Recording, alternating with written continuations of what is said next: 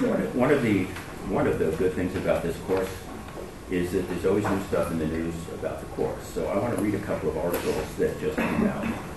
This is from September 2nd. It's an article written by Dr. Twinge, who's a professor of psychology at San Diego State University. His book is iGen, Why Today's Super-Connected Kids Are Growing Up Less Rebellious, More Tolerant, Less Happy, and Completely Unprepared for Adulthood. And this is what he says. In the past few years, many U.S. college campuses have become embroiled in controversies over free speech.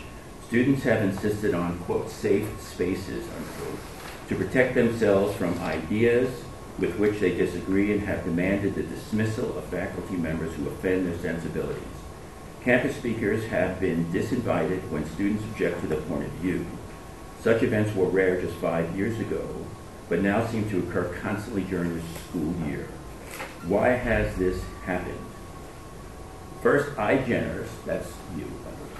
First, iGeners, the generation of young Americans born in 1995 and first to spend their entire adolescence with smartphones in their hand.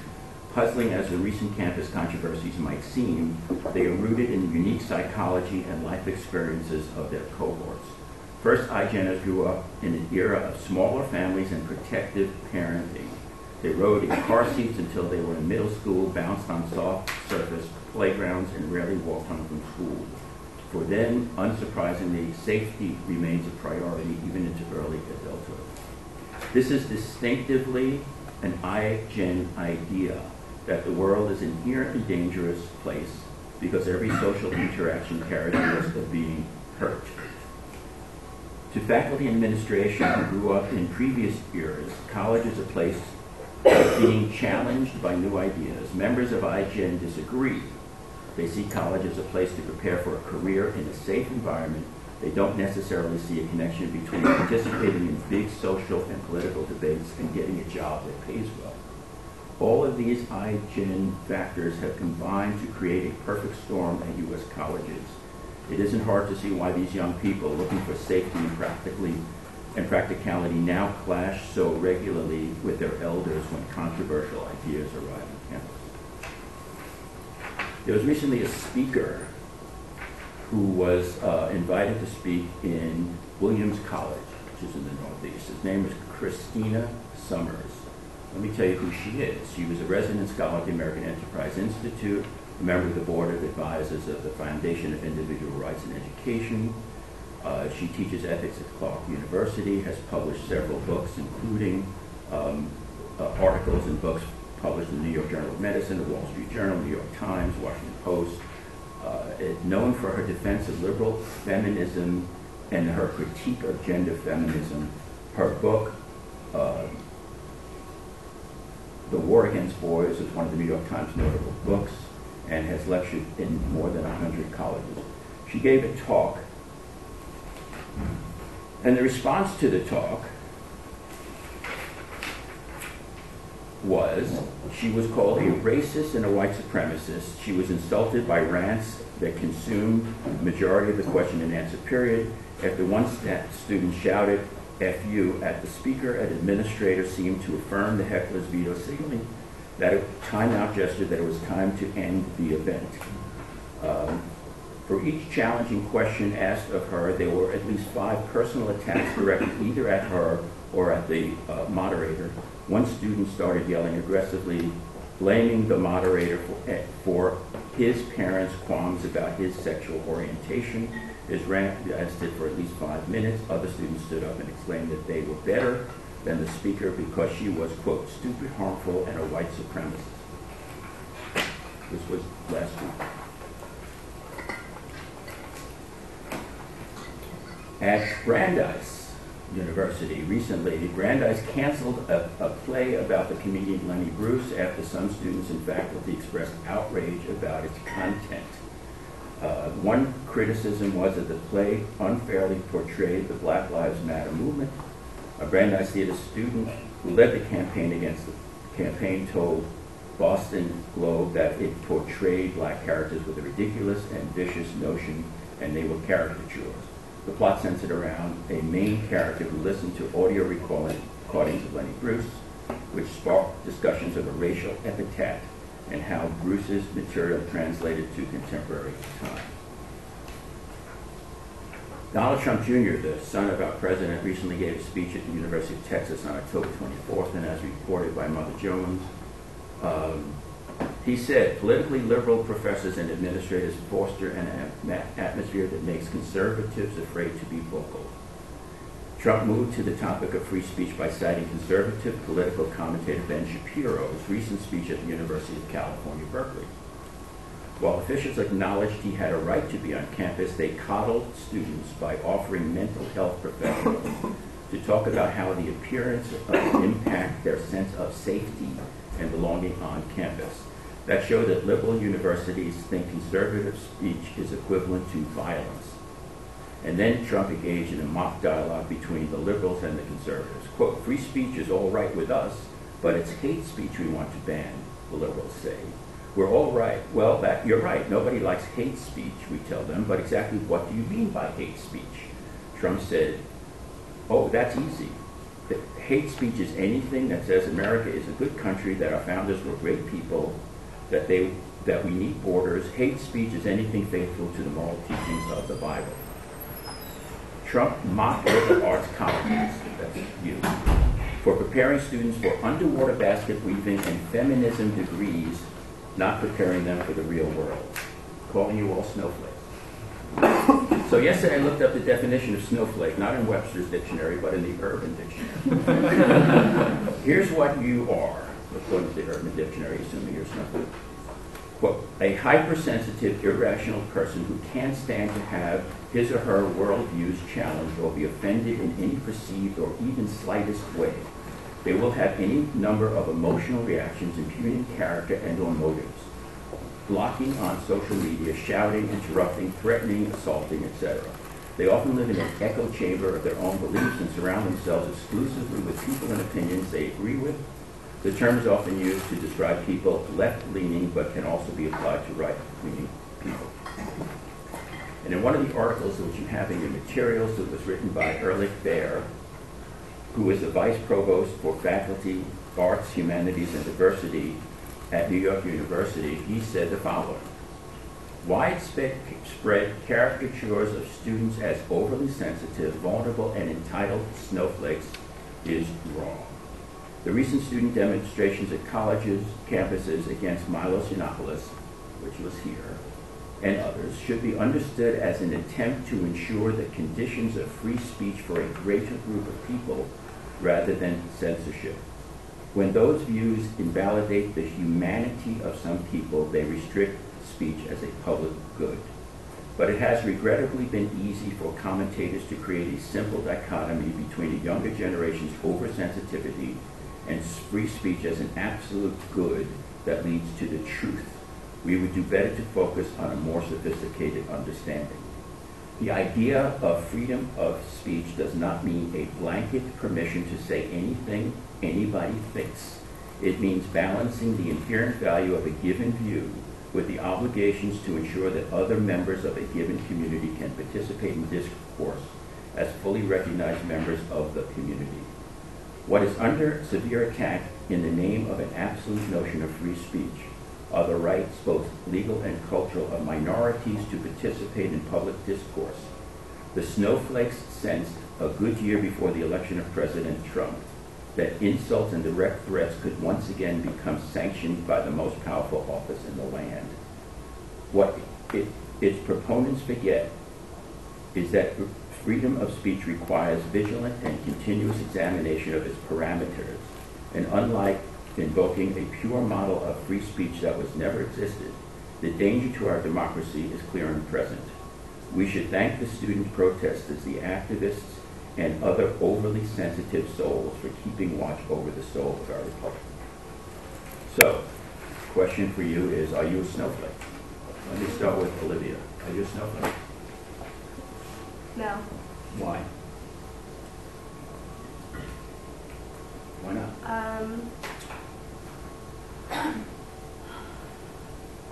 Do you think Milo should have been allowed to come to campus and Yes. speak? You do.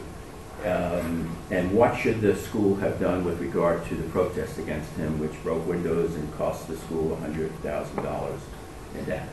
You realize that the $100,000 that the school spends eventually comes down to your pockets because it's going to result in an increase in your cost and tuitions. So are you prepared to spend that money so that Milos gets to speak? Yes. Because? Well, for a few reasons. First of all, when we were reading our facts, like our case today, there was a lot about how, heckler's veto and whether or not we should protect the speaker, protect the crowd. And we've talked a lot about that in class.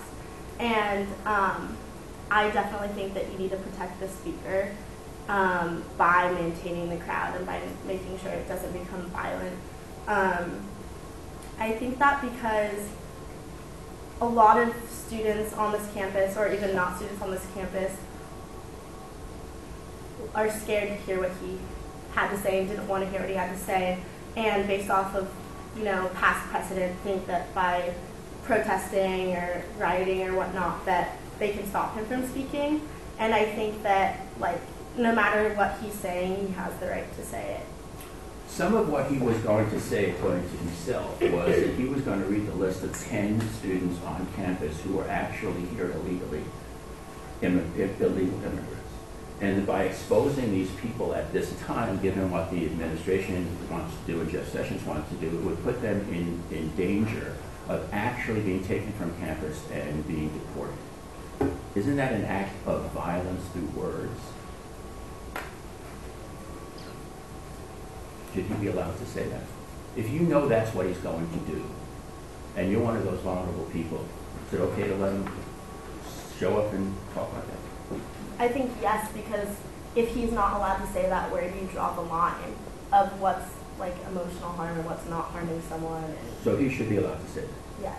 And if in fact we want to create on campus, or some people want to create a neo-Nazi group, and they want to march on campus with swastikas and big signs, is that okay too? Do we let them come on campus and talk? There was an article that said that when the Republican Party here, the Republican Club here, wanted to have a free speech week, the estimate would be that it would cost the university approximately $500,000 to protect the group of speakers. Eventually, it was canceled, but that was what it was. Is it okay to spend $500,000 to protect people who might be Nazis, neo-Nazis, KKK people? Is that okay? You pay for that? If they want to speak and people want them to speak on our campus, I think yes. All right. And if I decide that I want them to speak on campus and their presence actually intimidates you and upsets you, what's your choice? Just look away, like Cohen's jacket? Don't watch. Just don't look away. Yes. Do you think there's a difference between a Nazi speaking in Charlottesville and a Nazi coming on campus and speak? Is there any responsibility that the government has to protect college students that it might not have in the public square? What do you mean? When you come to a library to speak, when you go to the library to study, if somebody comes into the library and makes a lot of noise, we should stop that person, right? Well, and it talks about in this packet, there are certain limitations, like a circumstance of time. You know how we talked about you can't have, time, place, and manner. Yes, that matters. Okay. And why is there such a thing as a time, place, and manner restriction? Why do you think?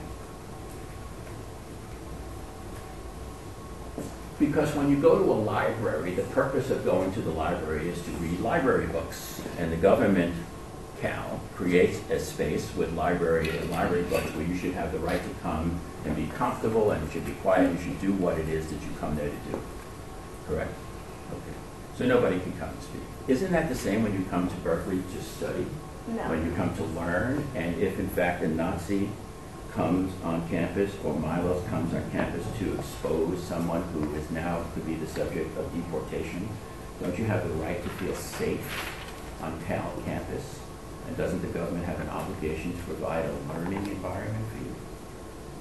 I think the definition, which is something I found kind of hard to like really gain a definition for in this case, but like competition of ideas and having an academic environment, people really disagree on what that is. And I think that it should be like all ideas, and you shouldn't have to be protected from a certain idea no matter how offensive or no matter how much you disagree with it, no matter how uncomfortable it might make you. I think that's when academic growth is made, and when you can start pushing your ideas and becoming, more knowledgeable. I don't think it's when you're protected. So if you are put in fear of actually being deported or being objectified, just get over it. That's the answer. The government, Cal, has no obligation at all. Do they? I'm asking you, do they? Do they? Some people think they do, some people think they don't. What do you think? Is there no limit to any change, any limitation that Berkeley can impose upon any speaker based on the content of the speech? None. Is the time, place, and manner of speaking on a college campus exactly the same as speaking in the public square? Or should there be some different criteria? What do you think? I think that although the line is hard to draw, I would completely disagree and say that, like, having names called out of people who could potentially be deported as a result of your speech, I don't think should be justified. I think the university is obligated to provide a space where students feel comfortable to learn and feel safe, and I'm not saying they should be protected from all speech that they disagree with, but when it puts them in danger, it prevents them from being able to feel comfortable in a classroom where they're supposed to study and supposed to get an education, or maybe even cause them to get deported and prevent them from getting that education, I don't think that should be allowed. Well, certainly I can stop somebody from speaking out in this classroom because this is my classroom and we're talking about a subject matter. If you decide to stand up and talk about a pro-Nazi theory, I can say that's not the topic and we can stop it. But what about in the public square? Should I be able to stop you in the public square? Yeah. I wouldn't say so, but at the same time, I think it's important to note that a lot of the reaction to like Milo's invitation or other speakers, it's not like people said, oh, he's going to read these names and it's going to incite violence or cause issues. It says, oh, he's a conservative who doesn't agree with oftentimes like, the general liberal ideology on campus, so that's why he shouldn't come. Or maybe not, that's not the reason, but that's oftentimes, the reason that organizations like Antifa go out and put in events. Well, Yiannopoulos makes his living demeaning people. What he does. He knows it, he says it, he sees himself as an entertainer, he says he is not threatening, but if you just read his words, they are very demeaning to people based upon characteristics of the people, race, color, gender, immigration. They are demeaning and attacking. He acknowledges that. He says, oh, this is just me talking, but you know what? If you're the object of that, that's upsetting. That's upsetting. And I would ask you, when Milos comes on campus, invited by a Berkeley group, and the university spends hundreds of thousands of dollars of your money so that he can speak and demean you and your fellow students, is that 100% okay? There's no limitation here at all? I mean, if it's specifically inciting violence, then there should be a limitation, but... Yeah, but that begs the question, because when he comes on campus, how do you know what he's going to incite violence or not? And if he incites violence, whose job is it? Is it his job to keep quiet, or is it the government's job to stop the violence? Kristen, what do you Well, I was just going to say, the idea of the First Amendment is you can't stop someone from speaking, and so you should prosecute the people who actually do the violence, not the people who incite the violence. And this is the problem that I have with this particular instance, because it's like, the people who don't want Milo to speak, they're asking the state, or they're asking the government actor, in this case the university, to restrict him from coming. But yet his speech, in this case calling out undocumented students, as abhorrent as it is trying to incite not violence among other people, but it's inciting violence by the state to come and deport them. which is a legitimate, interest for the law. As unfortunate as it is, right? And so, but then this gets to the question of, well, is it illegal to actually be here? No. It was illegal to cross the border. That was the act that was illegal. It's not illegal to just be president of the United States. Alito addressed that.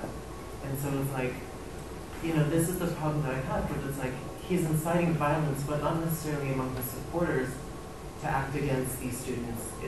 He's asking, in this case, it would be ICE to come and deport them. And it doesn't matter if he says that here or in the public square or in a video that he posts on the internet. Is there any difference? Okay, let me unpack it. First of all, to the individual who could be the object of that speech, does it matter, do you think, to that individual if it's the government who's going to incite the violence against the individual or the group of people around them? Or I might argue that to the individual who is going to be the object of the violence, the individual is the object of the violence, and it's a distinction without a difference to that individual as to who does it. Now, it may be a distinction on a legal sense of who does it, but I don't think that's a distinction that we're going to get a lot of mileage on. Where I would ask you to think about and consider is, I think you have a strong First Amendment argument if Milos gets a soapbox and stands up in a public square and says, let me give you a list of people I know here illegally, right? My question is, if you take that soapbox and with the permission of Cal, put him on campus and spend hundreds of thousands of dollars to protect him because you know it's going to be a problem because it's happened already. There's already been a problem. It's going to happen again, right? And aren't you endorsing that speech? And to you, students who show up here, someone spent a lot of money for you to be here. Maybe you did individually, maybe the state did, maybe a scholarship, I don't know who it is. But someone's paying a lot of money for you to come here to get some benefit.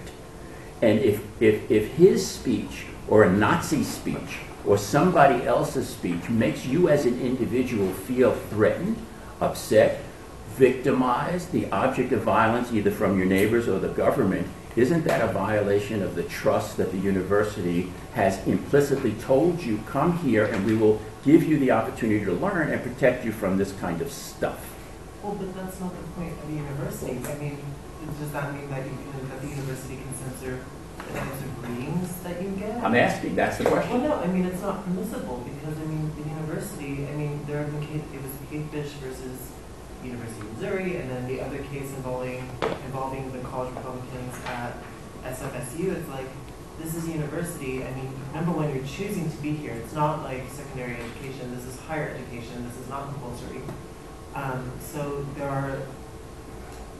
there's a sense of less security that you have as an individual. Yeah, you may be paying a lot to be here. Given on this is just a quote from one of the cases we read, Tinker. They said that speech should be allowed if it does not interfere with the requirements of appropriate discipline in the operation of the school and without coddling the rights of others. But the court never tells you how to do that. The court never tells you where to draw a line. You think we should draw a line, right? Where do you draw it? You're sitting now, you have the power, right? This case is before the court or before the school, and it's a split decision, you've got the vote.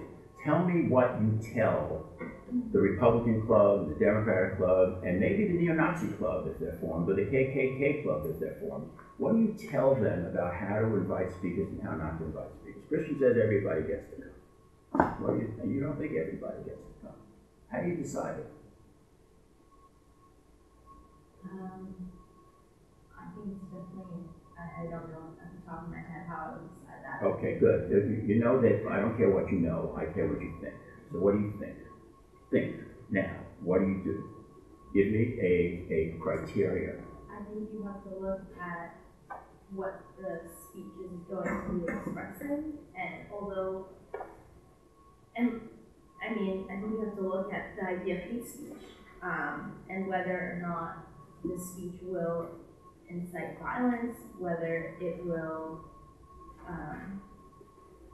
there's that line, it's like, yeah, you can offend someone, you can make someone feel uncomfortable, but that line between discomfort and extreme vulnerability to harm in some way, whether that be the government deporting you or making you go and commit suicide because you feel so, I mean, that line is very hard to draw, but I think that there is some way maybe that you can determine hate speech and you know, define that through some sort of language. Well, can you? I think you can. All right, and you want to give it a shot?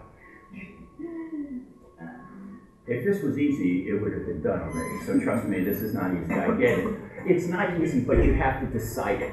Someone, because that's my next question is, who gets to decide? Do we get to decide for ourselves who we bring on campus or not? And if the answer is, if you don't like what he's going to say, don't show up, Cohen's jacket, look away. Or do we protect the vulnerable amongst us and not permit anyone or any group of people to bring anybody here to say anything he or she wants?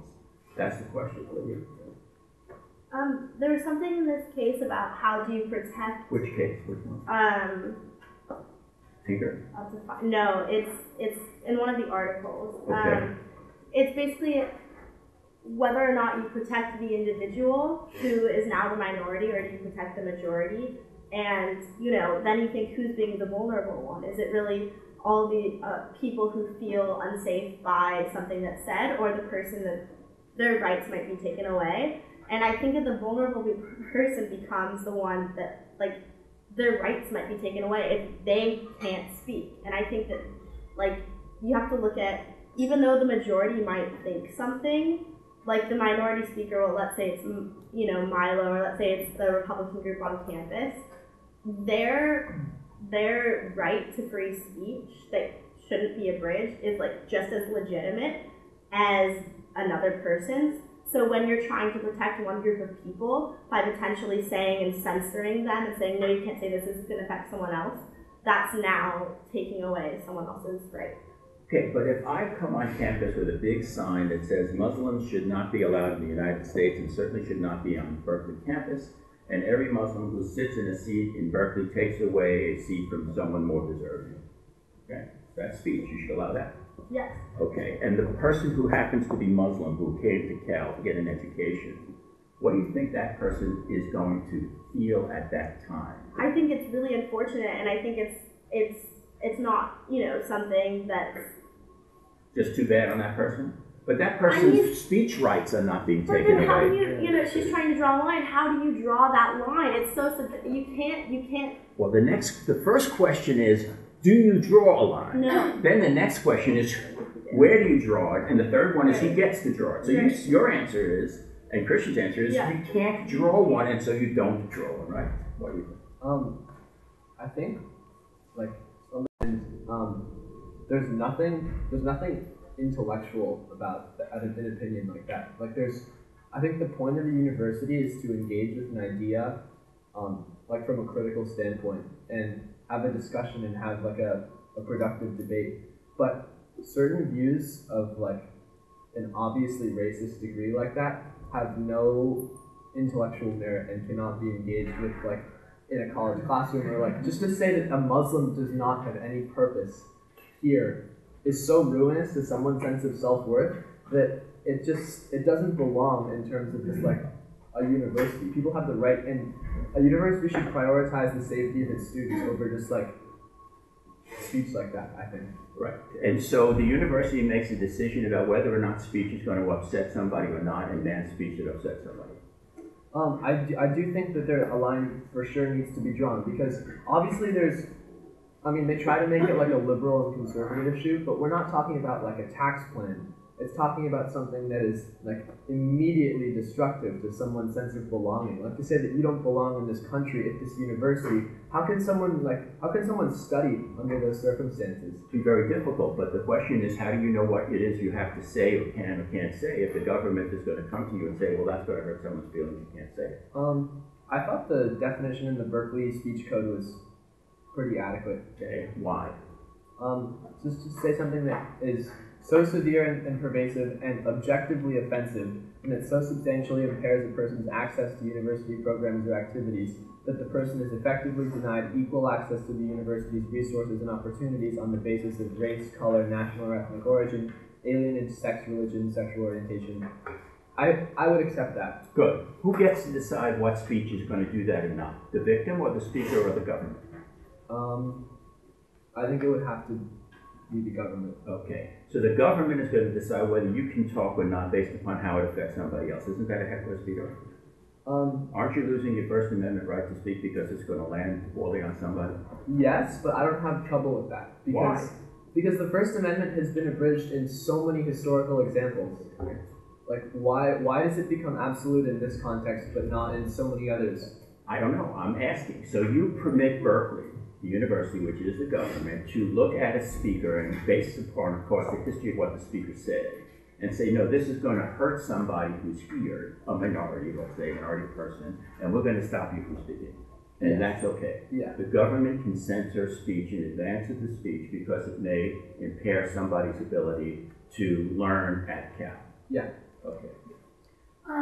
I think that I'd like to disagree because I think that protecting someone's ability to speak, I don't think you can restrict someone's speech based on what you think they're going to say. For instance, with Milo, I don't think, regardless of any of the hate speech that he knew he was going to put forth, unless he was proposing a direct attack on individuals or followed through with that, like he was going to with undocumented students, I think that is a line for halting his speech, but I don't think you can restrict that before. And I think it's... But let me ask you this question. How does the government know what he's going to say until he says it? That's my... What do you think? I think we discussed this. I mean, you could look at prior speeches and stuff. I don't think you know what someone's going to say before they're up there speaking. So you got to let them speak in any way. Yes, but I think that the government or whatever the authority in the situation is holds the right to stop someone's speech. I think we used Milo as an example earlier this semester, and we were talking about a loaded gun versus a list of undocumented students. If you see someone holding a loaded gun, you have the right to stop them from having it. If you see someone with a list of undocumented students, you have the right to stop them. What's the difference between me holding a gun and pointing it at you and Milo speaking? What's the constitutional difference? Do I have a constitutionally protected right to hold a gun and point it at you? No, but this is where I personally believe the line should be drawn with Go ahead. speech. Where should it be drawn? It should be drawn when your speech directly incites violence towards another individual. And it's the government's responsibility to stop the speech, not to protect the person from being the object of violence. Well, in this case, the government is the one who would harm. Okay, Right. Yes, I think it is the government's job because Cal, in this case, is acting as the government, and Cal has made a promise to undocumented students to protect them. And so it is Cal's responsibility. And protect their feelings and protect them, No, sense not of protect their safety. feelings, protect their physical ability to be in this country. Or somebody who has a big sign that says Muslims don't belong in this country, but you're a Muslim and you're here legally. I Okay. think that is okay. I think the thing that resonated me the most with what we read was the article by the ACLU about how restricting hate speech on campuses does nothing but kind of patch over the symptoms of a bigger problem, which is that our country is extremely racist and bigoted. And so if we don't allow those viewpoints to be expressed, if we pretend they don't exist, we're just doing everyone a disservice. But I think the important thing that the university can do in response, another thing that really resonated me with was the idea that by devaluing someone else's humanity, you are effectively removing their right to speech in that you're removing them from like the sphere. So like if you're telling an undocumented student they don't belong here, you're devaluing them from the community and removing their right to speech. I think the correct response would be to help those people be put on a level playing field so that their speech is valued as much as the person who is devaluing their humanity. But the person who's here, let's say illegally, how is that person's speech being infringed upon by Milos or somebody saying you don't belong here? But I think it's the broader idea, not their speech, but the broader idea that their humanity is less valuable, and so their ability to participate in the public sphere of speech is undermined. So you would limit that speech on campus, correct? No. You would not limit. No, I'm saying I don't think that speech should be limited. I think the speech of those people whose lives are being devalued should be. No, I don't think it should be limited. I think it should be like fostered. Right. So you should foster the speech of the people who say undocumented people should go home or Muslims don't belong in this country. That speech is okay on campus. that speech is okay on campus, you should foster the speech of the undocumented students. Is there any speech on campus that you would say doesn't belong on campus? That it explicitly attacks individuals. How, and saying to somebody, calling out the names of 10 people who are here illegally doesn't personally attack those people? I do think it personally attacks individuals. So can they have that speech? They can have that speaker. I think they should stop that speech Well, before. we're going to say the they. You see, that's the point. Who's they? The university should be allowed to invite whatever speaker students want to come and speak. For instance, Milo. I think if he got up there and was holding a list of students, the university should stop him from speaking at that point. Physically unplug the microphone. They've done it when he's been heckled. I understand that. I'm asking if you think Yes, that's okay. I do Physically think that's unplug okay. the microphone. Yes. And when Louis Farrakhan came a couple of years ago, who has said in other contexts the only thing wrong with Hitler is that he didn't kill enough Jews, that's okay too for him to come and say those words. And we should encourage people to speak out against him, right? Yes. And there is no limit to what anybody can say, and if you can say it in the public square, you ought to be able to say it at Berkeley campus. Besides, like, personal attacks. You see, but here's the problem, okay?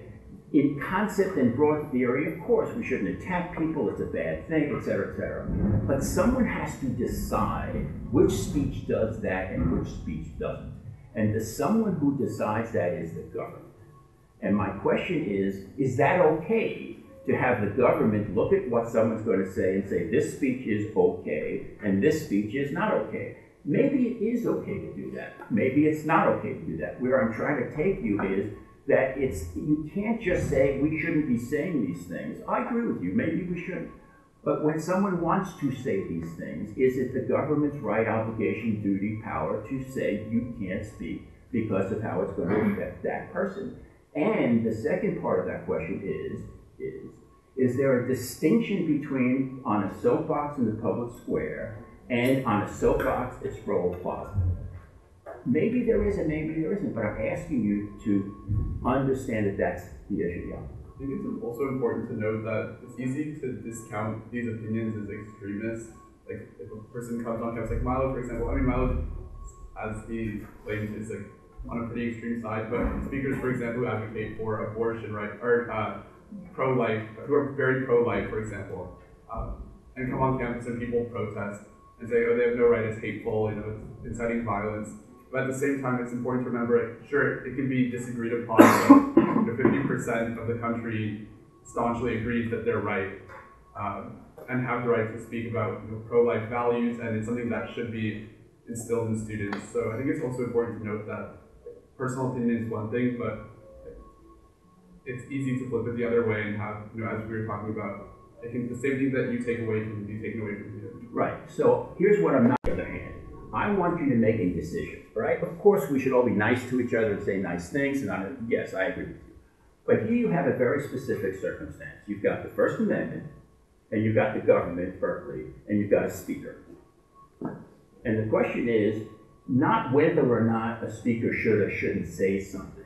It's whether or not the government, Berkeley, should stop someone from speaking because of the effect that the words will have on someone else.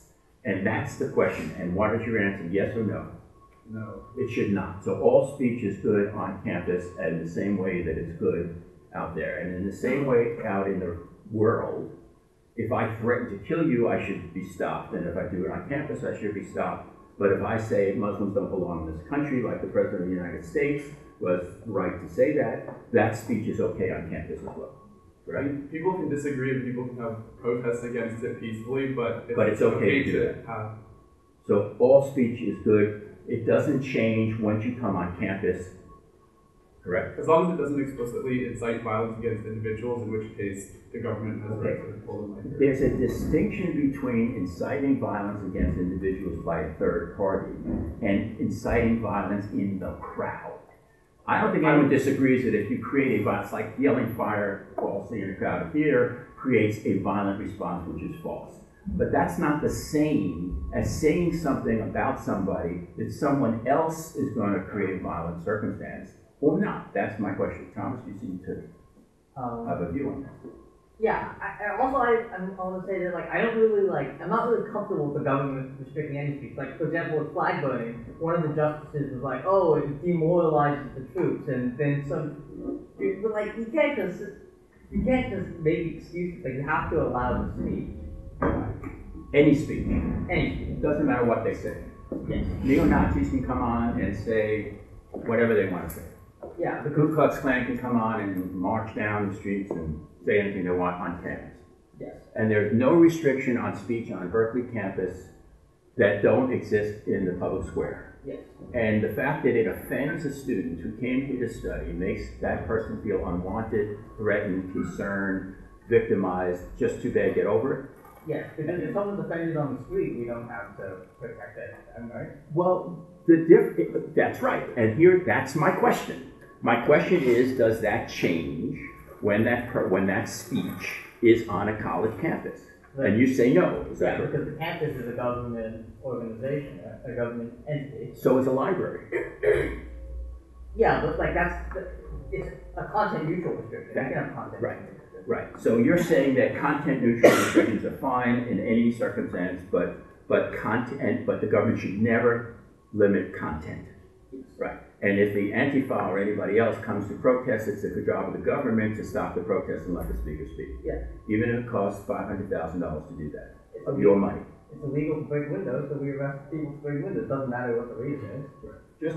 Just as an aside, by the way, this was a picture I put in of the heckler's veto. Does anybody recognize where this came from? Just curious. This is from the film Frankenstein. This is the Frankenstein mob coming to get Frankenstein. So it's a heckler's veto. Anyway, yeah.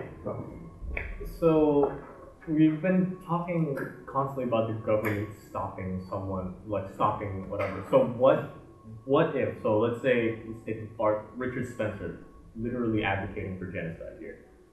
Richard Spencer is here. One Richard Spencer with a microphone versus 100 Berkeley students. They're not fighting, but it's just there's a line drawn between them or whatever, and then they're just shouting at each other. And the Berkeley students drown out Richard Spencer because they just have a lot more people, right? So they just drown his voice out. Does that count as restricting your free speech, or does that not? Because it's just two groups speaking at each other, and they're just okay. So here, that is the heckler's veto, right? I don't like what you're saying. I'm going to heckle you and prevent you from speaking. Okay. In that circumstance, the heckler is other listeners. Okay. The question we have is what is the responsibility of the government in that circumstance? Is it the responsibility of the government to stop the heckler, or is it the responsibility of the government to get Richard Spencer off the stage? But in both cases, no matter what you're doing, you're restricting someone's speech. I think because you're either restricting the speech of the speaker by telling him to stop, or you're restricting the speech of the people that are reacting to it, should or should not do whatever. Then it's just but you see that's exactly so I'm saying the issue. So I think government out. Just let the two of them speak, as long as they don't punch each other in the face or burn down a building or whatever. Let them at it. Okay. So here you are on college campus on Berkeley, and Spencer or Milo's or Ann Coulter or any of these people or Louis Farrakhan can't come to speak. And there's a whole group of students who don't want him to speak or her to speak because of the content of the speech. And the response is to not let that person speak by heckling. Okay? And your argument is that the government should just remain neutral, make sure nobody does any physical violence to the other person. Yes, because either way you are restricting someone's ability to speak. And it's the government's responsibility to just get out of the way. Right. And so the loudest voice gets to be heard and the minority voice doesn't get to be heard. And there's no obligation of the government to allow minority views to be expressed. No, that's a different thing. It's but isn't that the net result, that whoever speaks loudest gets to talk and whoever doesn't speak loudest doesn't get to talk? Well, maybe that's okay, and maybe that's your decision, but I want you to know it. So if that's happening, let me stop you here. It's not if that's happening. When that happens. That is happening. That is happening. When that happens, I think that the only time that we should let that happen is if the talk of the speaker or of whoever, either the majority or the minority, produces something or has the high capability of producing it's called the paradox of tolerance. It's like you can't let intolerant people gain the majority, or else tolerance is destroyed and then the intolerant win, and then tolerance doesn't exist at all. Okay, but that's a philosophical statement that I will agree with you, but now you have to implement it. And somebody or some power has to make a decision in advance about which speech is tolerant and which is intolerant. And the only people who can make that decision is the government. And my question is, do you want the government to make that decision? Do you want Donald Trump's administration to make a decision about which speech is tolerant and which is intolerant? Because if you say, this is my philosophy and I want it implemented by governmental force, then that's what you're deciding. Maybe that's what you are deciding. I'm not suggesting you shouldn't decide it. I just want you to know that that's the decision. And philosophically, these are wonderful comments and wonderful conversations, and we ought to have them. But then you have to translate it into someone has to do something. And the someone, whether it's Berkeley administration or the federal government or the state government, has to act. And you have to instruct them on what to do and what the parameters are. And my question is, what do you instruct them to do? I just remembered something, because we were talking about, like, usually the loudest voice for reality sort of thing. And I was just remembering, after Ben Shapiro came to speak, I was watching a video on YouTube of the protesters outside, and someone, I don't know, a TV host was going around asking them what they were protesting. And I think it's important to realize too, the context and history of Berkeley and the people who come here to protest. Sometimes I would argue that it is not the minorities that are trying to protest and have their voices heard. It's the very extremist groups on both ends of the spectrum, in Oakland and Berkeley, who are coming really to incite violence and to get our immediate attention, and some of them didn't even know who were coming to speak. They were just protesting for the sake of protesting. So I think that's also something to keep in mind is we keep talking about are you willing to pay $500,000 that's coming out of your tuition to protect these speakers? But I think it's important to also acknowledge that in the first place, that the reason why we need to protect the speakers is because there are people who are burnt out our campus and who are inciting violence in the first place. So the decision is that it's the government, Berkeley's responsibility to protect speakers regardless of what it is they're going to say. I agree that if a speaker is making a direct attack on someone. See, but you don't know what they're going to say until they come here and say it. Well, I think a lot of the times, people speakers may have a different opinion on groups, but for example, calling out specific people to be deported is a direct attack on someone. But for example, someone saying if someone's in Sprout saying Muslims shouldn't be here, I think it's interesting. There was somewhere in the readings that said the best way to combat hate speech is with more speech, and I think obviously that's a very Also, it's important to know that when people make very extremist views that I would say the majority don't agree with, Muslims don't belong in this country, that you can't argue with someone who's not willing to listen. And if someone goes into a Muslim theme house and says you don't belong here, I think they should for sure be removed. I'm sure they'd be asked to remove. They'd be called the cops would be calling them. But if they're just in Sprout yelling things you're not living in Sprout, So you're right, and philosophically, I accept everything you say, okay? But now you have to make a decision. You are the government. You are the Chancellor of Berkeley. You're the President of the United States. You're somebody in power, and you have to make a decision. Does this speaker go on campus or not? And do you have a set of criteria based upon what the speaker is going to say? Or do you say everybody gets to speak, and if there is violence, I'll deal with the violence? Yes. Which one? Go with the latter. You let everybody come on regardless of who they are and what they're going to say.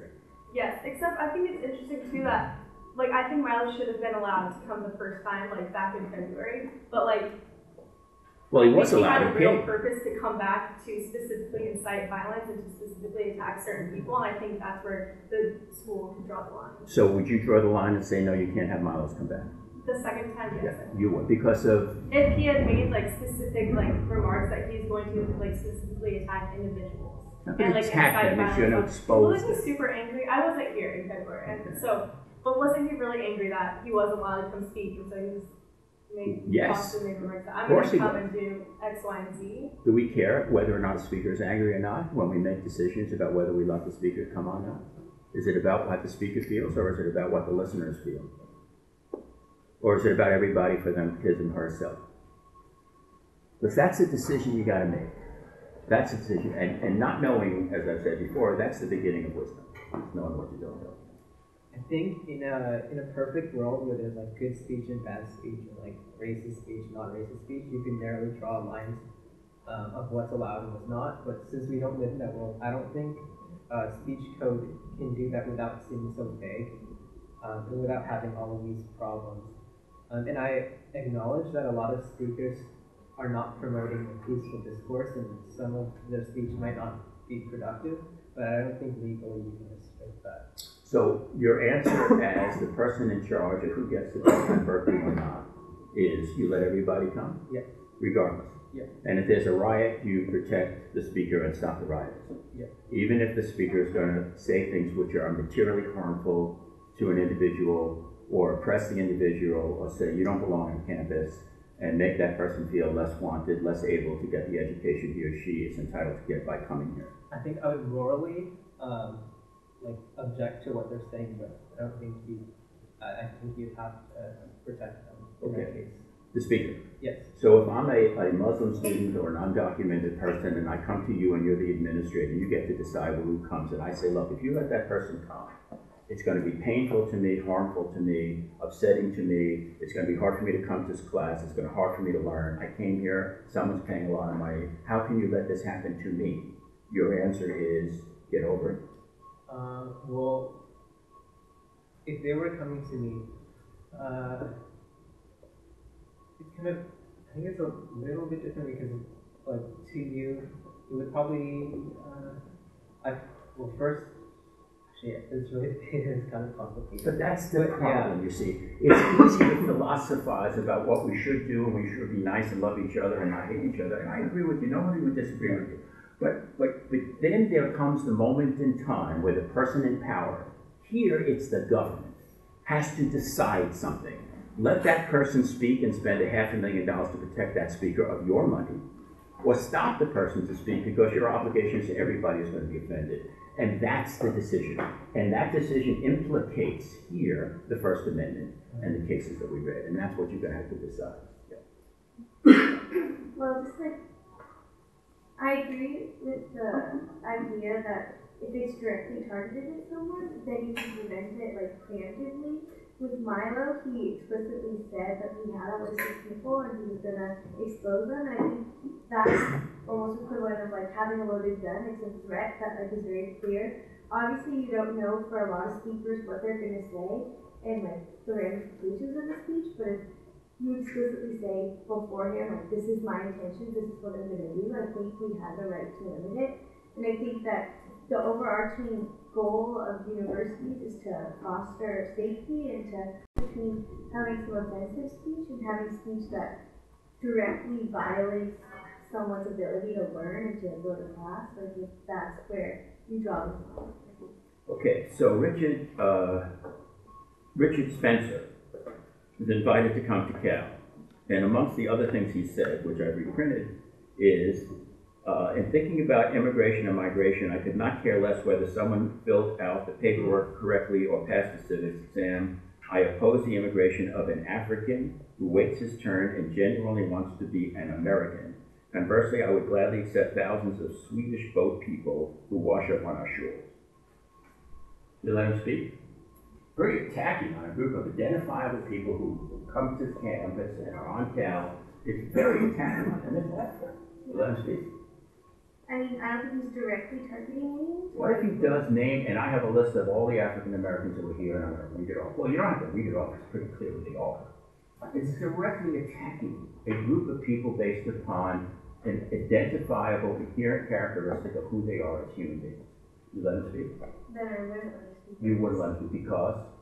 Because it would, I think the government has an interest in protecting those people who would be inhibited by his speech to, fulfill the function of the university. Like, they're going to class, they're learning. It's the goal of the university mission to teach them to be enlightened, and if that speech is inhibiting that in any way, then it should be illegal. And the government gets to decide which speech is or isn't doing. I think it can. Well, no, you're in charge right now. You've got to decide to let them come or not. The Republican club, well, I shouldn't say that. Some clubs, the alt-right club, somebody wants to invite him on campus to speak. You know what he says. We don't know secret.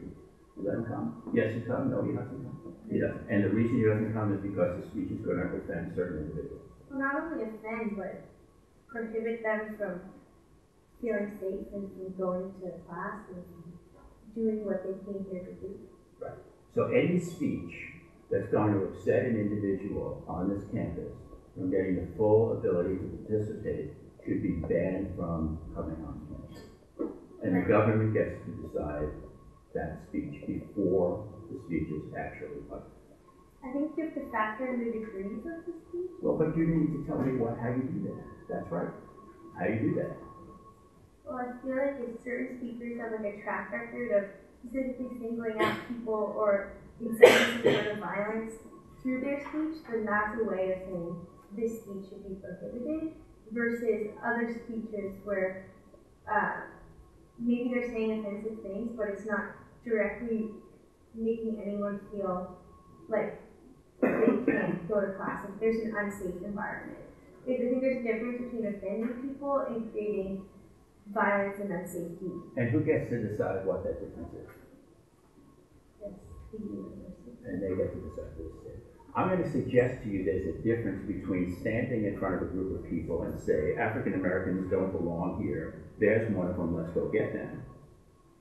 And saying, I don't think African Americans belong here. One is directly inciting violence against an identified person, the other is expressing an opinion. Do you see the distinction? Yeah. You make that distinction. Because I don't think that Spencer is saying anything other than this is my personal belief about this country and how it should be constituted. But he shouldn't be allowed to speak. Well, I guess then he should be allowed to speak if he's not directly causing violence. But how do you know in advance? Well, and if I am in the audience, right, and I'm a white European male, and I hear you speak, and it gets me so upset that I go get a baseball bat and go try to find an African American, hasn't he incited me to violence?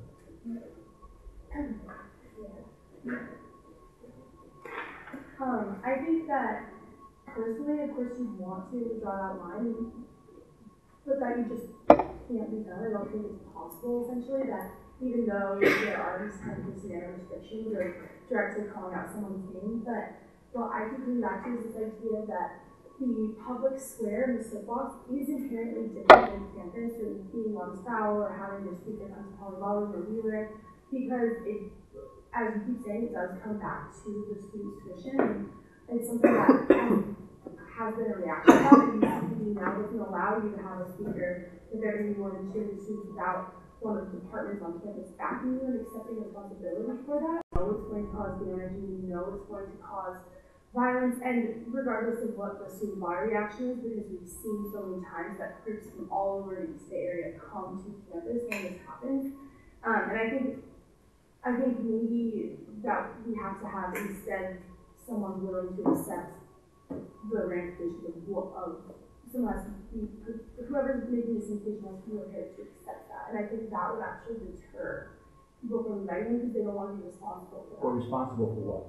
You know, when they set a tree on fire and break the windows in the ASUC, the MLK building. So if I invite you to speak and you create a reaction and someone breaks a window, I'm responsible for what someone else did because of what you said? No, you're not, it's not like your fault directly, but I think this idea that we're spending or the free speech week was supposed to spend $500,000, and that because the people who are invited, or I don't know that the idea that we're getting this is that you, as the person who's inviting them, is not actually responsible for paying for the security of that and getting, the UC San Diego or UC to come all the way up. Someone has to pay for that, and I don't think it's fair that it's the students who feel attacked that have to do it.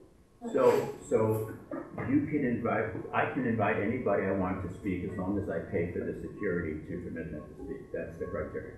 So that kind of eliminates minorities from inviting controversial speakers on campus, doesn't it? I don't have the money. I mean, the students, they're like you. They don't have money. They don't have $500,000 lying around. And then that's why you do it public, somewhere in the public square. Yeah, but why should I, as a student on Cal, be limited to who I want to have on campus to talk to me because I can't afford to pay for the police? Isn't it the government's responsibility to do that? Unless the speech is bad speech, right? And we've read some cases about what is bad speech: physically threatening somebody, fighting words, falsely yelling fire in a theater. But this is his opinion. He has an opinion. This is what his opinion about what this country ought to be. We have a president who has an opinion of what this country should be. You've got an attorney general has an opinion. We've got everybody's got opinions of what this country should be. But if that person comes to a campus which would create a negative reaction, we ban that speaker because the invitor of the speaker can't afford to pay for the police.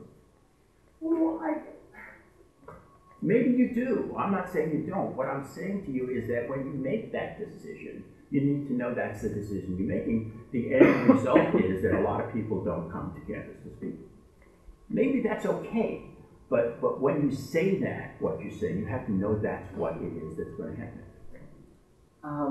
I think that the government or the university can never make assumptions, and then it is never the right thing to do because you never know what the person is actually going to say, and then they can flip immediately, say the opposite thing, and whatever they want. I think the university or the state cannot step in until there's something that is imminent lawless action that's happening, and then that the university's responsibility is one, keeping the students safe, but at the same time, you cannot deny students because freedom of speech is the right to make that speech and the right to an audience. So by removing a speaker in a way that you're also taking away some students' right, like if you actually want to hear the speech, you're taking away those students' right to listen to that speech. And then that it is never okay until something really bad happens, people start punching each other, things start burning down. I think at that point, the university can step in. And then if there's any particular students that feel comfortable about the speech, university should, do something afterwards to direct personal attention to them, that, to reassure that they are safe on campus. So Christian would say, you punish the people who throw the bombs or punch, you don't punish the speaker who speaks, right? Is that what you would say? You punish the people who do the violence. Violence is against the law. You create violence, go arrest the people who are violent. Why stop me from speaking? I have a First Amendment protected right. Congress shall make no law abridging the right of speech. Congress is the government is Berkeley. Berkeley is Nelson. You can't speak because someone else is going to be violent. Christian, I don't want to speak for you, but the person who comes on the campus and has a sign that says Muslims should be banned. I wouldn't call that harassment unless that speaker was actually following that student around and telling that you are not allowed here. And furthermore, the campus and university is not endorsing that speech. Rather, they're endorsing the right to speak. If they were endorsing that speech, then they would expel Muslim students for being Muslim. That's just my view. And then finally, I think all of this, this whole discussion can be resolved in terms of the content of Milo's speech. With RAV versus St. Paul, because in that the court unanimously ruled that an ordinance or statute of any kind cannot prohibit otherwise permitted speech solely on the basis of the subjects of the speech. And so in this instance, as unfortunate as it is, and unfortunate that Milo wants to target these people, no state actor can limit speech based on the subject. In this case, it would be being undocumented immigrants. And so this whole idea that, he can be restricted, I don't know, the university in this instance, being that it's a public university, is a state actor, and so it cannot limit that. And this whole discussion of harassment and being protected on the basis of blah, blah, blah, blah, blah, the court has said, so sorry, unless you're being, unless there's a clear present nature in terms of you are being followed around, you cannot restrict that speech. Similarly, if someone came to campus and said, faggots need to go to hell, I may be offended, but unless those people are following me as a gay man and following me to class and trying to stop me from entering that class, they have the right to speak until they try and inhibit my ability to a class, participate in, learning. So I can come on campus and speak in a university, in Zellenbach Hall, and say things, and that's okay, but if I go out into sprawl and you happen to be there and it offends you, then I shouldn't. So physical location. It's like class on sprawl. No, but you have to walk through it to get here. Well, you walk around. I mean, you just like. So you can avoid the speech, regardless of how offensive it may be, avoid it. That's the job. The government has no. We have Cohen, I'm asking. Yeah. I'm asking. So if you're offended by someone's speech, if one is offended by someone's speech on campus, the answer is don't listen. Yeah. Period. Yeah. All right. It's certainly an easy distinction. So everybody gets to come on campus. Yeah, I mean, you just also, you need to flip it. What about the counterfactual? What if someone feels, what if and I'm sure there are people that feel this way because, we have Trump's president. What if someone says, well, your speech really offends me as a white man, and I really don't want you to speak. I mean, are you going to let that person speak? I don't know. So the question, all right, the question is whether or not the right to speak is different from the public square and Berkeley campus, and I'm getting the sense that your argument is it's not. Unless you are in the classroom, or unless you are blocking my ability to get to a classroom, or physically blocking, or you're blocking my access to resources. Is there any resource on Sprout Hall or in Sprout Hall? Yes. Is there any resource in Sprout Plaza? No. So any words. Unless there are counselors that are like, come over here, I'll counsel you on Sprout Plaza. Right. Like you're not being restricted to any resource that the university provides. So speech and words in and of themselves on campus should be subject to the same restrictions as speech and words that are in the public square. And it's the government's responsibility to allow the speaker to speak. I wouldn't say that the government is the one that has to go, no, you have to let them speak. But I'm just saying that you cannot restrict them from doing it. See, but that's a distinction without a difference, because unless the government is going to put resources into Cal and protect Spencer from speaking, he's not going to be permitted to speak because he's going to be heckled. And so if he's being heckled, but then we get back to this point, which was like, if you have hecklers and they're trying to, they're not trying to stop him from speaking, they're just trying to speak over him. Oh, I think they're absolutely trying to stop him. Well, okay, well then that's a different scenario. If the hecklers are trying to say, you cannot speak here, that's not permissible. But if the hecklers are present, and if the hecklers are just speaking over him, boo-hoo for him. He should just get a microphone. That's different. Yeah, but the net result is the same. I come on campus to speak. A group of people don't like what I'm going to say. They prohibit me from communicating my ideas, and your answer is the government has nothing to do about it. You're still speaking. If But someone really wants to listen to you, they just have to go up really close to you and listen to what you're saying. Again, it's like, I don't know. Yeah. Well, look, not knowing, these are not simple stuff. Of course, this is hard. It's very hard. But it is very hard. And if I'm Milo's, and I get invited to speak, and I come up on the stage and I'm speaking, or I'm Spencer and I get invited and I get up on stage and speak, and hundreds of students are screaming and yelling so that I cannot communicate, or cursing at me or the people who are, as they've done in other campuses. And the government sits there and says, well, speech is speech is speech. You're really allowing a heckler's veto. And the question is, I have a First Amendment right to speak. I have a First Amendment right to express an opinion. The government, through its inaction, is not allowing me to exercise that right. What is the right power of the government? One could argue, and I get the argument, that as long as it's just words, it's a competition of words, it's just we're not going to intervene. I get the argument. My question is that what you want the government to do or not? That's the question. That's not the answer. In regards to the First Amendment, Congress shall make no law, and so too bad. You just the state has to just sort of, hands off, like let the heckler's veto go. I don't know, that's. Well, not knowing is the start of wisdom. Yeah.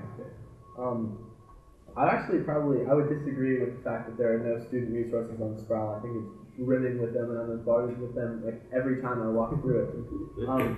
It's very different. I think Sprout Plaza is very different than the public square because, it's a student spirit. People are walking through it every day. Saying something there has pretty significant outreach in the Berkeley community, and I think that the government needs to take on the responsibility of limiting speakers before they come, because I think it's pretty foolish to just overlook the track record of the speakers who are coming. Like, we have a pretty good understanding of their platform, of the things that's that why they they've were said. invited. I know. But the thing is, with that platform in mind, they're coming to Berkeley for a reason, because it's a total instigation tactic. Like, they're political agitators, and they know that Berkeley, as this like quote unquote liberal institution, is going to react very strongly, and then they can flip that kind of reaction from students and protesters to kind of cast a shadow on liberals, like prohibiting free speech in the media. So it works against kind of what's best by having these people come. So I think the government needs to step in, because it's not just verbal speech. It's not just like a conversation. It's going to incite violence. We know it's going to do that. So And that the government's job is to stop the speech, not stop the violence. yes, because I think the speech and the government and the violence are immediately related. So the Ku Klux Klan wants to put up a table in Sproul Plaza, you prohibit that. I would. And the Nazis, you prohibit that. Yep. Okay. And just because you raised the issue of the Berkeley Campus Code of Student Conduct, which you supported, one of the things talks about off-campus conduct, and I'm going to read it. Student conduct that occurs off university property is subject to the code where it affects the health, safety, or security of any other member of the university community or the mission of the university. So just because you're a student at Berkeley, the code affects you even when you're off campus. You okay with that? That good? It depends. Like, What does it depend in on? which way? Because I think in terms of talking about who can and can't speak, it's immediately related to the college campus. You see, but you can't say it depends on that. You can't do that. Well, you can't. I'm not going to let you do that, because you can't get away with that, because somebody, the government, the university, has to decide in advance, do I let that person come, do I let Spencer show up and talk, or do I get a lot of cops to prevent violence at the cost of hundreds of thousands of dollars of your money, or do I not let that person speak? Or do I say to the people who invited that person, you've got to post a $100,000, $500,000 bond, which effectively means they can't speak. So that's the decision. We're not talking about what's good and right and fair and proper. Yeah. We're talking about a decision that has to be made in advance of the speech to permit it or not, and whether or not you permit it or not. I think if the Berkeley College Republicans or whoever is organizing these events, if they want to go to Martin Luther King Park down south or by Shattuck, and they want to have the same kind of speech and rally, then that's totally fine. But what's the difference between doing it there and doing it here? Because on the college campus immediately infringes on the rights of all the other students. All the snowflakes. All the snowflakes who are paying. So your right to speak, one's right to speak and be protected, government protected, depends upon where you speak. Yeah. And that distinction is not a time, place, and manner distinction, it's a content-based distinction.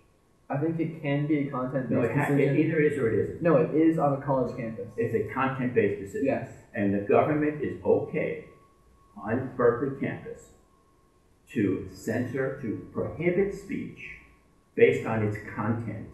And that content, that distinction, that content base is described in advance to the government how?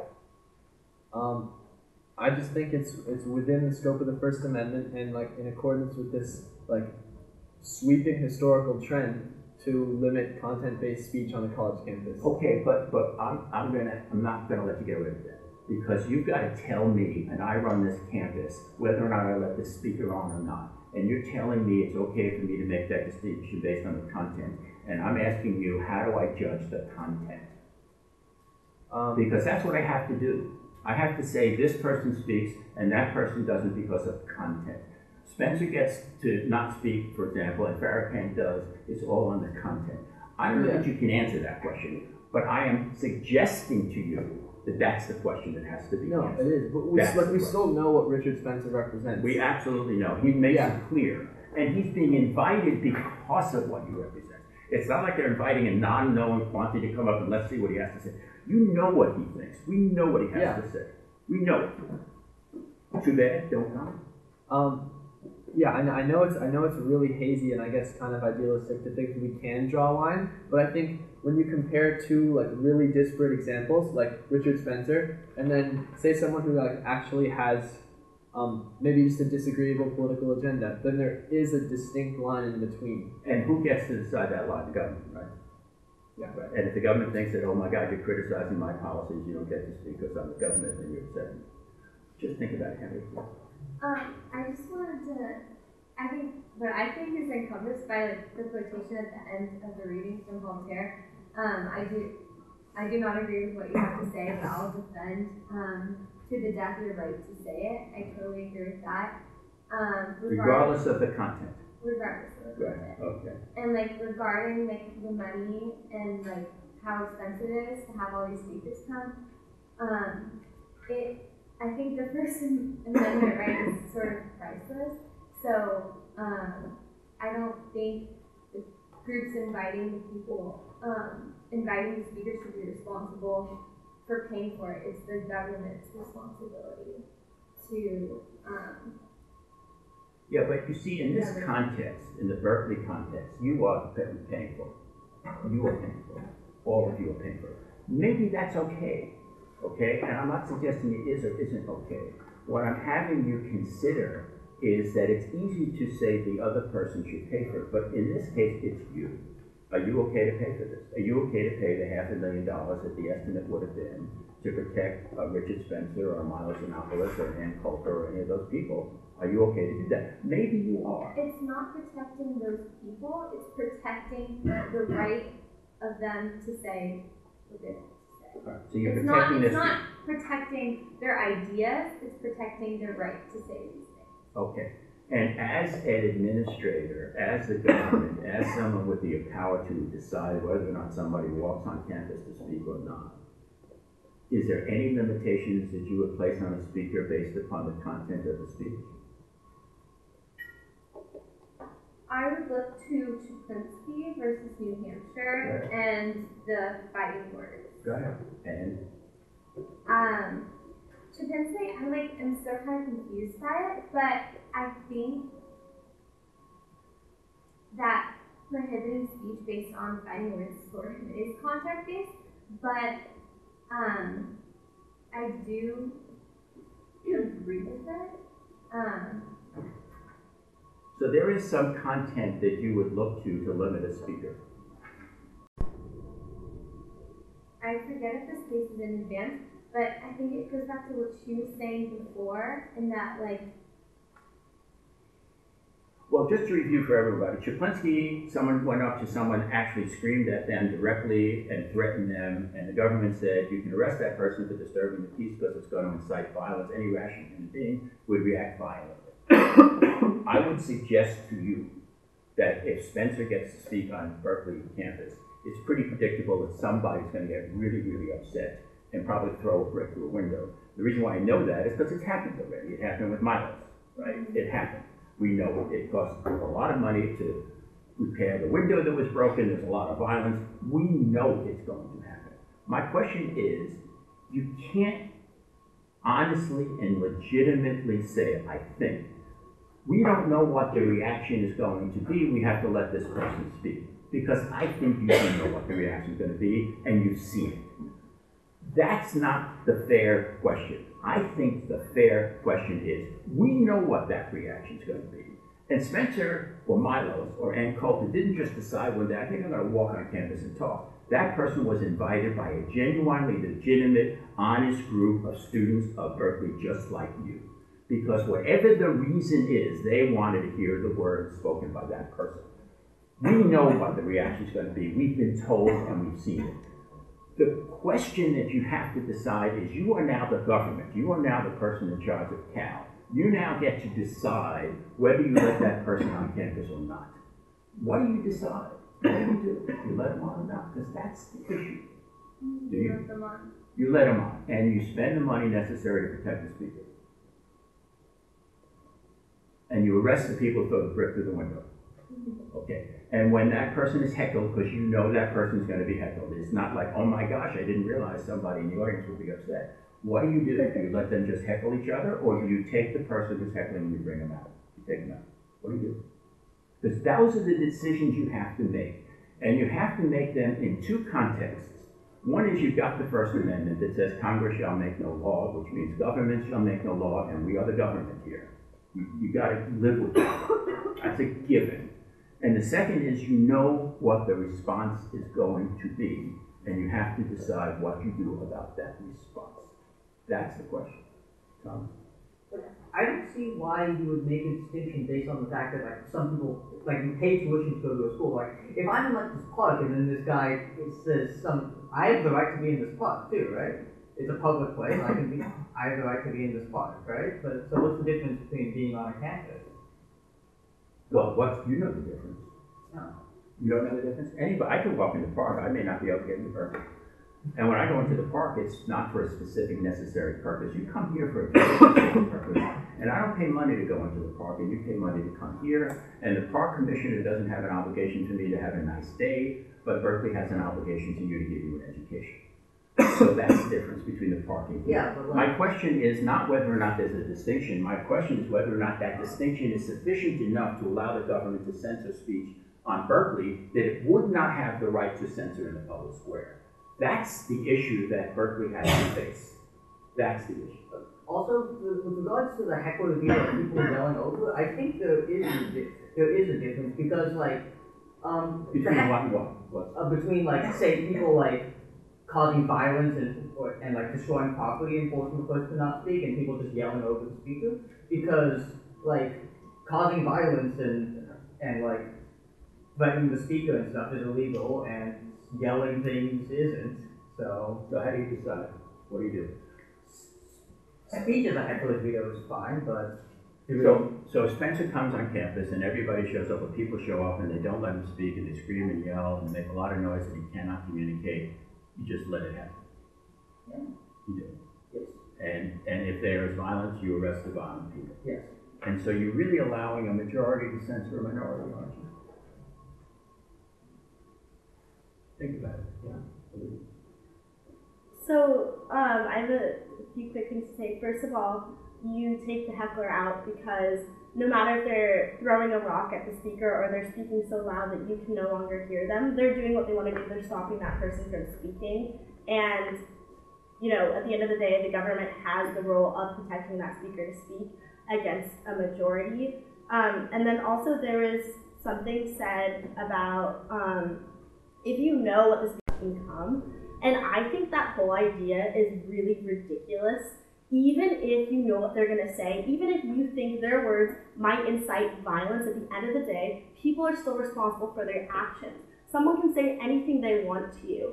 And if you decide to throw a rock or instigate violence, that's your fault, and the government has to stop that from happening. And I think we kind of, I don't know, it hasn't really been mentioned, but people are still responsible for their actions. Even the worst possible thing that someone can say, and I'm not going to minimize, these speakers are horrible, and what they have to say is oftentimes to incite, but that doesn't mean that they shouldn't be allowed to say it. And also, I think that the idea that the government should be allowed to draw the line on what content you can say and you cannot say, it can't be made. And because it can't be made, you cannot side on the side that's overly cautious. You have to kind of let it happen and then follow suit, because you cannot draw that line. Right. So let me unpack this a little bit. I don't think anybody thinks that if you don't like a speaker, you have the right to throw a rock at that person. Right. So sorry, I put that over big there. example. But here you have a speaker, and the speaker is being effectively denied his or her right to speak. Right. Because of other people's speech. Yes. Right. The question is, what's the role of the government?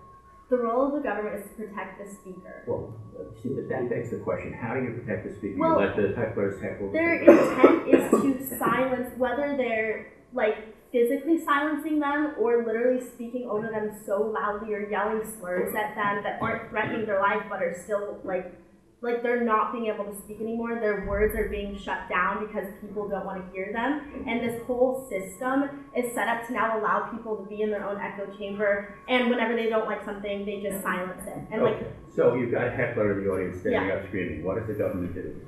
removes the heckler. So aren't you limiting that person's right to speak? No, they can still speak. They just can't Can't stop speak someone there. else's. Right, because they're stopping someone else's speech. Right. So any speech that stops someone else from speech, the government's responsibility is to stop the heckler. So isn't it a function of who gets to speak first? That's the person who gets protected, and the person who speaks second doesn't? Kind of, yeah. Are you okay with that? I don't know. You're okay I don't with know. that. I don't know. I don't know. I'm not suggesting you shouldn't be okay with Yeah. it. I'm just I just suggesting don't that know. if that's the rule, then that's the rule. That's what happens. I just think we all know what they're trying to do. At the end of the day, they don't want to hear the speech. It's not like they're trying to voice their opinion. If they want to have like an actual conversation about it, you know, like there are more reasonable ways to do that than to speak so loudly that you can't hear the speaker. And there's I don't know where you draw the line, but there is a line between someone trying to inhibit someone's You speech. see, but that's the problem, and that is that somebody has to actually draw Because a line. you can't draw the line and say, oh, if your voice is this many octaves, then like you need to leave. Like if someone's trying, you know, you just remove them. So Let everyone else have the right to hear them. So your answer is, and maybe that's the right answer, is that because it's almost impossible, if not really impossible, to draw a line, you don't draw. Yeah, Right? And you don't let the government draw. right, and they shouldn't. And Yeah. speech is spoken, you allow the speech regardless of content, Yes. and it's the government's role to protect the Yes. speech, period, full stop. Correct. We move on, we have Yes. no problem. That's it. I mean, we have problems, but yes. But we have problems, but we don't have a governmental First Amendment problem. Yes. Okay. I was going to say it's not about who starts speaking first, it's who has booked the venue, that's who has the right to speech, who has been invited on campus, who has talked to the administration and booked the specific venue so they can share their own viewpoints, that's who has the right to speech, that's why they have more right to say whatever they want, rather than the heckler in the audience. Okay, I'll grant that point. What happens if you announce Spencer comes out, just rolls and stands up on his soapbox and he's heckled? Now what? Then the administration can't do anything. I mean, So that's it's just a free-for-all. that's in public.